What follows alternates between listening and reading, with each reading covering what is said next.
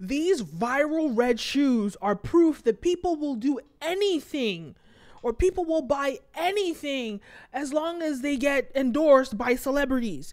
You would think that people would see these shoes a second and think, this is ridiculous. I'm not going to buy this trash. It's going to take me this much time to take them off my feet. How logical is that? Then, in addition to that, the shoes just look absolutely ridiculous. Like, what the hell is this? All these people wearing it, but because a bunch of celebrities have worn it, now all of a sudden, it's cool to wear these shoes. Nuts. Look at all these celebrities wearing these crazy viral shoes. And people have bought into it. Lil Wayne wearing them. Sierra was wearing them.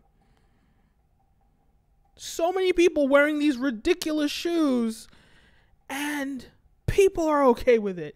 People, it's sold out. I think it's like $320, or it's up to $1,000 now. For these ugly shoes, it's proof that all you need is a little bit of a celebrity attention and a viral moment, and you can sell anything. So if you learn anything from these crazy shoes, is it doesn't take a good product to make some money. It takes celebrity attention, like I said, and so a viral moment, and getting as much attention as possible. Consumer behavior is absolutely ridiculous. Anyway, let me know your thoughts. Leave a comment down below. Don't forget to like, follow, subscribe, all the above.